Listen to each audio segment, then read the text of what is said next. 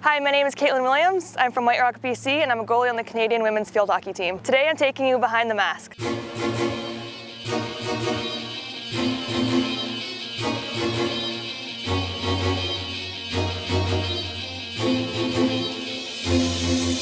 So basically I wanted to kind of have a color scheme of reds and grays and blacks and whites, because that kind of ties into our team colors.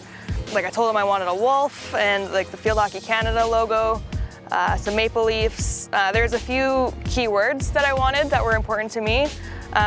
Being relentless, fearless, united, and then proud on the back.